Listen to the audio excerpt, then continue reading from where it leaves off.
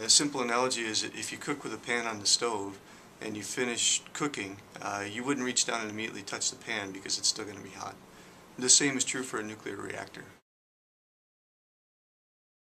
The reactor really is just a heat device that's producing energy that we then convert ultimately into electricity.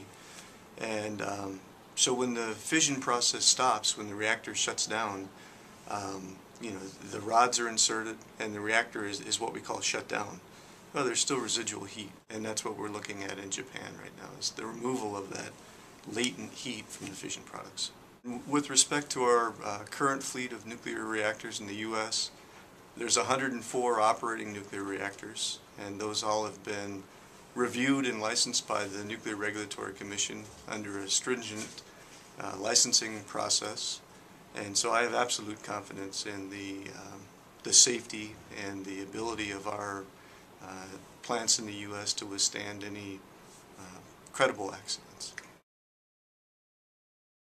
So I'm not intimately familiar with the licensing basis in Japan, but I can speak to the one here in the States, and that depends a lot on where the reactor is sited. So when a reactor applies for a license, they review the site where the reactor will be put, they do an environmental assessment, figure out what the credible accidents with regards to earthquakes, possible tsunamis, other natural phenomena that may take place, tornadoes, and then they purposely go through and design and analyze the plant to make sure that it can withstand and still function through any of those postulated scenarios.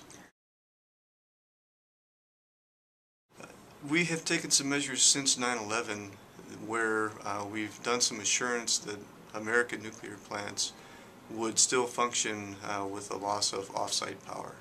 And that was all predicated on terrorist activities, but presumably that would apply to the same information, the same knowledge that we learned through that exercise would apply to the scenario that would have happened in Japan.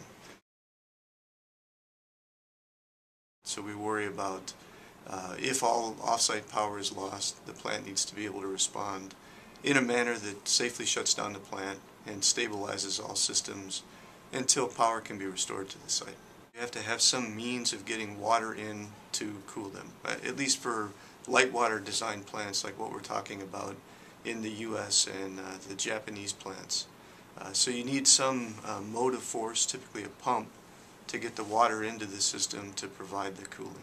We've got redundant safety systems in place so that we have a high level of assurance that should those systems be needed, one or more of them will be available to function as necessary to provide the necessary cooling. One of the areas in which the next generation of reactors is significantly improved relative to today's reactors is that they incorporate passive safety systems. And so these passive safety systems allow the plant to undergo an event, and essentially without any operator action for 72 hours, they maintain cooling. And so those systems, in some sense, would have mitigated what we saw in Japan because there would have been no operator action needed for at least 72 hours. And that's not to say that the event that took place in Japan would have not occurred. It would have lessened our need to respond within that initial 72-hour period.